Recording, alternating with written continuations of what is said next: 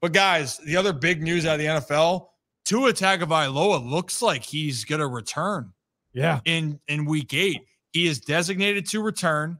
He's going to have the opportunity, if he clears the concussion protocol, which it looks like he's going to clear, he would be slated to start this Sunday for the Miami Dolphins. Now, for a football sense, we understand how big it is, but everyone's talking about the lasting impact it can be for Tua. People are saying, Zach, he should hang it up. This is a situation. This is more to life. But guess what? Tua spoke on that today, specifically how he felt about coming back and how much he loves the game of football. So let's play that clip for you guys. I appreciate your concern. I really do. I love this game, and I love it to the death of me. That's it. So literally, and people are saying Tua, and people have actually said this, guys, like they're afraid that they could see Tua die on the field. That's how people are so concerned over the situation. But look, it's his choice. He loves the game. He sat down. He's had conversations. And at the end of the day, this is Tua's decision. They're going through all the protocols. And he's not, there have been other players that have been more concussed than Tua, but Tua's are the most documented on the national stage. On 2 of those cases, the Cincinnati Bengals game was a primetime game and the Thursday night game, primetime game, right? Yeah. Very documented. So, but it looks like, guys, Tua understands. He appreciates people's concern, but like you said, he loves the game of football. He wants to go out there. And now from a football standpoint, the Dolphins do need him. Like the only quarterback that seems to work for them right now, and that's what I'm saying schematically, I would think that they'd have a way to get the ball to Tyreek and Jalen, but they don't. But the guy that does know how to get it to him is Tua. And if they come back, this team's going to look very different, guys. And I mean, Zach, we talked about this before. That the skill position for the Dolphins, hands down, it's unbelievable. Hands down, it's unbelievable. Now the thing is, I think, correct me if I'm wrong, their schedule down the rest of the way, Rock and Kevin, you can look at it. They got a lot of winnable games.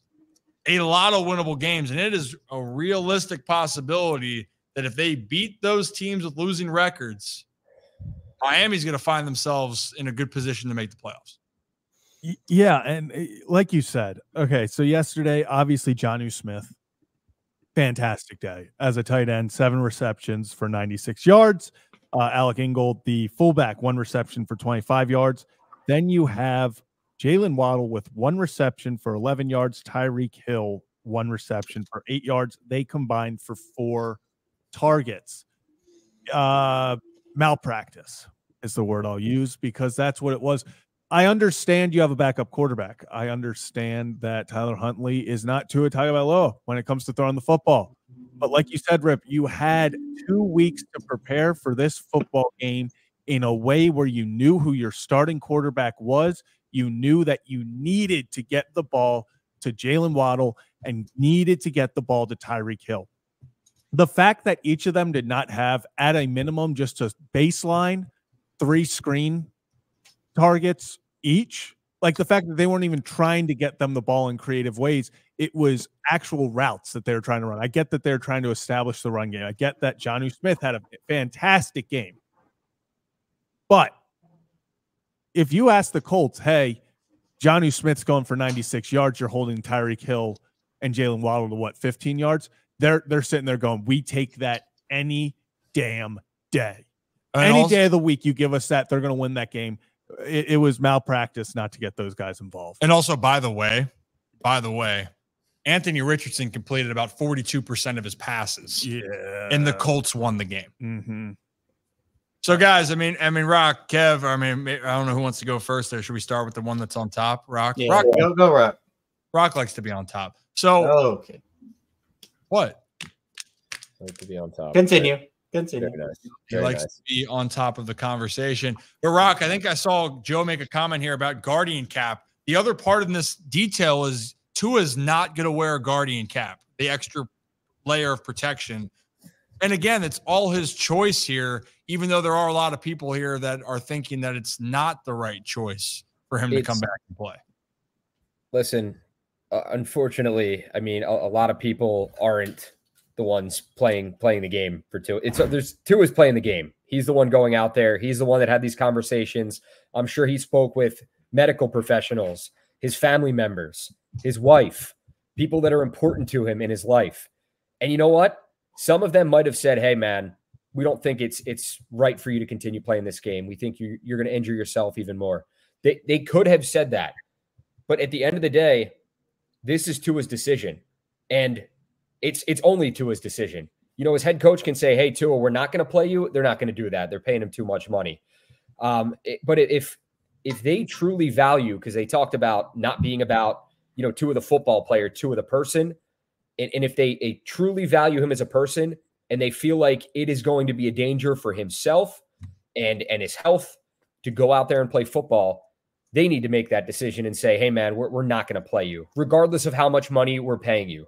The NFL is a business. But if they got together and said, "Hey, we're going to put you out there," Tua goes, "I'm good to go. I'm fine. And you know what? I'm willing to take the risk." It's the game. It's the game, man. And he wants to play the game. This is what he dedicated. He's dedicated his life to the game of football. And this is what he wants to do. You can't take that away from the guy. I mean, who are we to say that? I think with Tua, the injuries have looked super graphic. And there are guys that have probably had more concussions with Tua and tend to fly under the radar because they're not doing, what's it called, the fencing with the fingers. Basically, when his fingers like go into that state of it just doesn't look great at all. So I would love to see Tua wear a guardian cap. Anything that can help him if he's going to go out there on the field. Any precautions he can take if he's going to do this, I think would be really beneficial, not only to his career, but to his long-term health. Because first and foremost, man, you've seen guys deal with CTE. It's gut-wrenching. It's heartbreaking. And we know the after effects that come with it. So I really hope this isn't the case for Tua going forward. And I hope after football, he continues to live a happy and healthy life. And there are no more concussions going forward for him. We're hoping and praying, man. Right, Kev? That's all you can hope for at the moment, but it is a business at the end of the day. And for the Miami Dolphins, look, the business, they need to start winning football games.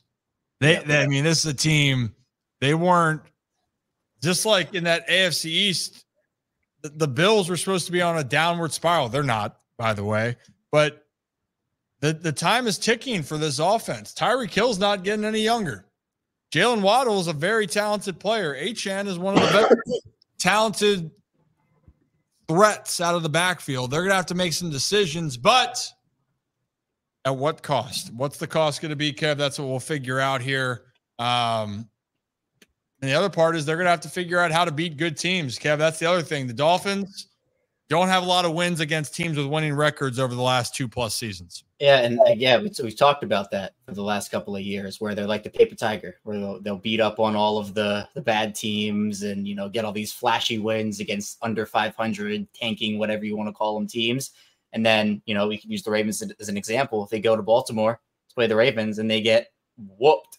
So, I mean, they do need Tua back. Obviously, it's just, I think, a really scary situation where it's like every time he gets hit, it's going to be like a collective gasp and like holding the breath every time he goes down, especially when, you know, maybe his head will slam back. And there are just so many other factors. And Rocco, to your point about other people being kind of underrated in this thing, the only other player I can think of is Denzel Ward over in Cleveland, who I think has had 5 or 6 concussions. And, you know, that gets talked about, but obviously you mentioned it with like the fencing and, you know, him getting up and wobbling around and like the clear telltale signs of like, okay, something's really wrong here. Like this needs to get the attention with all the emphasis the NFL's obviously placed on player safety, concussions, and all of the studies and whatnot.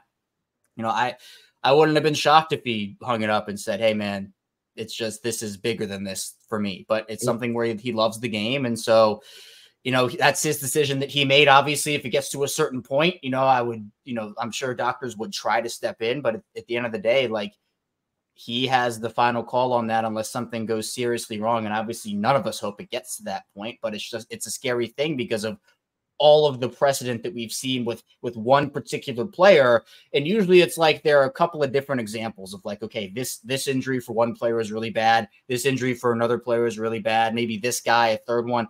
It's all been with the same guy. You know, it's 4 or 3 different examples of textbook, man, this is really scary, all with the same guy. And so you think like, man, you just hope it all goes well and, you know, just kind of go from there. When you see trauma on the field, like this is the last thing I'll say, it garners more of a reaction. When you see someone's hands go like this and then fade down, your immediate reaction a lot of the times is, holy shit, I hope he's okay. Or I hope they're okay. I hope everything is okay, because your mind starts swirling. You're like, you go to the brain, you go to the spinal cord, you go to, okay, are they able to move their extremities? You think about all these things. And even back to some basketball players, when you see their injuries, and we think in our heads and we see them, and it's traumatic for the viewer as well. You can't even imagine what the player is feeling out there. I go back to Kevin Ware when he snapped his leg in half during the NCAA tournament, or Paul George in USA basketball. Same thing. When you see those on TV, it opens your eyes more. And the hope with this, it's you don't want to see Tua get injured anymore. But the hope in seeing someone just react like that is that we can continue to bring more awareness and more eyes to concussions in football and what they do to the body and what they do to people. So again, wishing Tua nothing but the best. Nobody would have blamed him, Kevin, if he would have retired, if he would have hung it up today. People would have been like, all right, you know what? Great career, man. It's understandable. Take your money, ride off into the sunset, but you're looking out for you and your family. But he wants to play the game of football, and you can't take that away from him either. No, yeah, and this is the last thing to close with that. You got one life. You got a choice of what you want to do. Tua loves playing ball. Tua wants to be out there with his team, understands the circumstances. Now you got to see where the chips fall where they may. Hopefully that's unscathed moving forward. And for Dolphins fans, hopefully that's getting some dubs in the process. New to the channel, hit that like and subscribe button. Brian Ripken Show, we do it live Monday and Thursday.